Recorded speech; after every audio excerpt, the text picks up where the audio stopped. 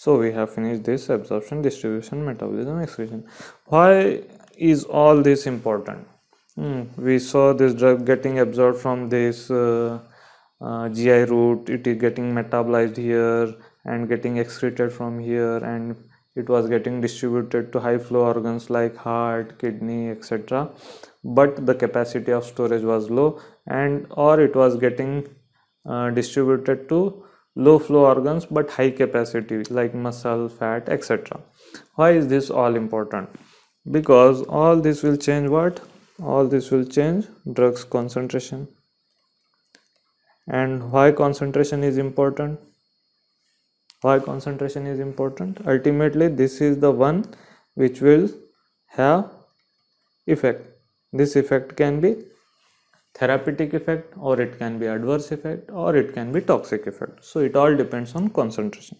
So there is a relation between this absorption, distribution, metabolism, excretion with concentration, and this has relation with effect. But in practice, what will happen? Can you means measure distribution like by seeing in body drug is getting distributed here, it is going to muscle more, it is going to fat more? No. But what we have is access to this concentration. We have access to this concentration. We can measure concentration in various body fluids like urine, plasma, or you can measure in portal vein, or in lymph, or in breast milk, or in fetal circulation, etc. But what I mean to say is you have access to body fluids where you can measure concentration. By measuring this concentration and using timing of drug, you can calculate the absorption, how much it got absorbed, how much it got distribution. So this relation between knowing this ADME with concentration with effect, this relationship is known as clinical pharmacokinetics. Clinical pharmacokinetics. In this clinical pharmacokinetics, we have various parameters by which we do different calculations so that we can come to know absorb ADME as well as concentration and later effect. So in absorption, we have already seen one pharmacokinetic parameter, that is bioavailability. We saw bioavailability as area under curve oral divided by area under curve IV. We saw one more formula, fractional absorption into 1 minus ER. In previous classes we have seen this, so I will not go into detail. We have also seen in distribution that volume of distribution, this is also an important pK parameter. In this we saw Vd is equal to Q by C. And this metabolism and excretion, we did not see anything. If you remember in last class I said metabolism, there is irreversible loss of drug's activity. In excretion, the drug is getting physically lost from the body. So both of this together is termed as elimination. And in this elimination, we have pK parameters to be measured like clearance and T-half and various other things we will see. So you have to be very clear with these three things. One is clearance, one is elimination, and one is excretion. Both these things look similar, but there is a difference. Excretion and metabolism together is known as elimination, and clearance is one measure how you can measure one of the measure of elimination. So we will see one by one. We have seen this F, we have seen that is bioavailability, volume of distribution we have seen. We have to see clearance and T-half. So most important clinical pK parameters already said, that bioavailability, Vd, this have been discussed, and we have to discuss these two. In bioavailability, we saw these two formulas. One is this area under curve oral by area under curve IV in our first class, and we saw one more formula, fractional absorption into 1 minus this hepatic extraction ratio.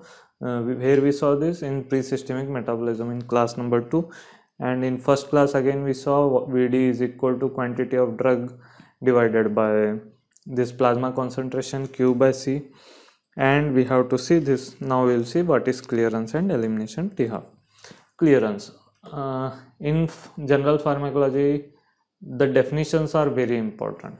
Clearance means the amount of plasma that is totally freed from the drug. See, it is the clearance of a drug is the theoretical volume of plasma from which the drug is completely removed in unit time. I will show you this with example. Consider this is 100 ml of plasma. Consider this is 100 ml of plasma. Okay, this is 100 ml of plasma, and in this 100 ml of plasma we have, consider this is 5 mg of drug. 1 2 3 4 5, we have 5 mg of drug. This 5 mg of drug is present in 100 ml of plasma. What I will do, one thing is we will remove this 5 mg. 5 mg whole is removed, say in 1 hour. If I remove this whole 5 mg in 1 hour, what will happen? Now this plasma was there, this whole plasma now is, this whole plasma is now clear. There is no drug in this. So 100 ml of plasma got cleared in how much time? 100 ml of plasma got cleared in 1 hour. So this is our clearance. We will write clearance like this. Now see one more case. We will see one more case. If instead of 5 mg I will remove say 2.5 mg. 2.5 mg. I have removed 2.5 mg again in say 1 hour. So what will happen? This was our plasma. 2.5 mg of drug got cleared and 2.5 mg is still here. So 2.5 mg 1 2 and this half 2.5 mg is there, and this half of the plasma got cleared because 2.5 got cleared from this plasma and half is having drug. So how much plasma got cleared here? In this case the clearance is 50 ml. Half got cleared in how much time? In 1 hour. So in both of these cases we saw what is clearance. Here it was 100 ml per hour, here it is 50 ml per hour. Now what is this? What is this 5 mg that was getting removed per hour, or 2.5 mg that was getting removed per hour? This is termed as rate of drug elimination. So here the rate of drug elimination is 5 mg per hour. Rate of drug elimination, we say amount of drug removed per unit of time. Here the rate of drug elimination, how much we removed? We removed 2.5 mg per hour.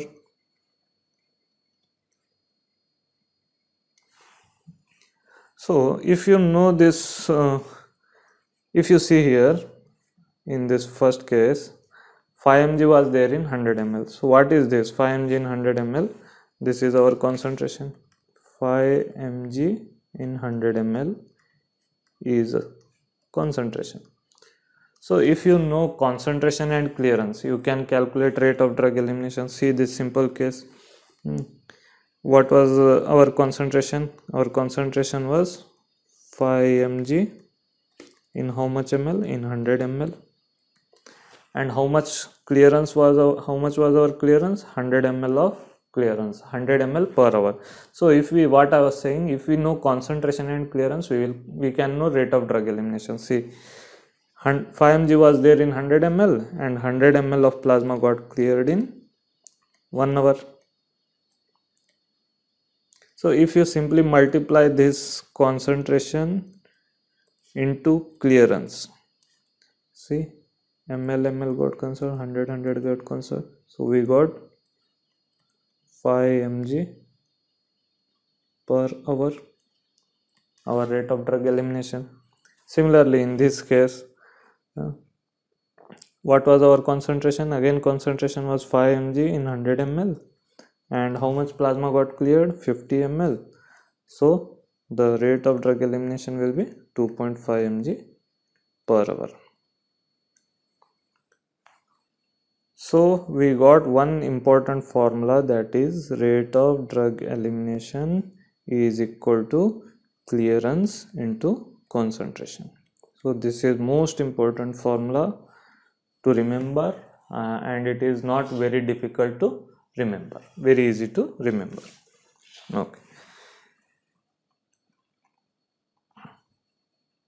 So we saw in elimination we can measure two things. One was rate of drug elimination, one more was clearance.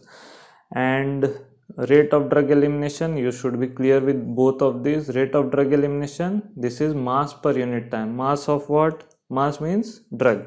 The mass of drug, milligram of drug per unit of time, like milligram per minute, milligram per hour, etc. So this is rate of elimination. Okay, what is clearance? Clearance is volume per unit time. Volume of what? Volume of plasma. It is expressed in ml per hour, ml or liters per hour, or ml per minute, etc. So hope these two are clear, and we also found out very easy formula, that is rate of drug elimination is equal to clearance into concentration. This is not very difficult to remember. If you applied the concept of last slide, you can easily remember. So by using this, if we rearrange this, we can calculate clearance, like clearance is equal to rate of elimination divided by this concentration. So we can use this formula. Again, I would like to emphasize that elimination, what I said, it includes both metabolism and excretion. So the drug is getting cleared by metabolism from liver as well as other organs. Drug is getting cleared by excretion from kidney as well as other organs. So the clearance will be clearance from this renal, clearance from this liver, as well as clearance from other organs. All this leading to, if we combine all this sum total is known as clearance total. Okay.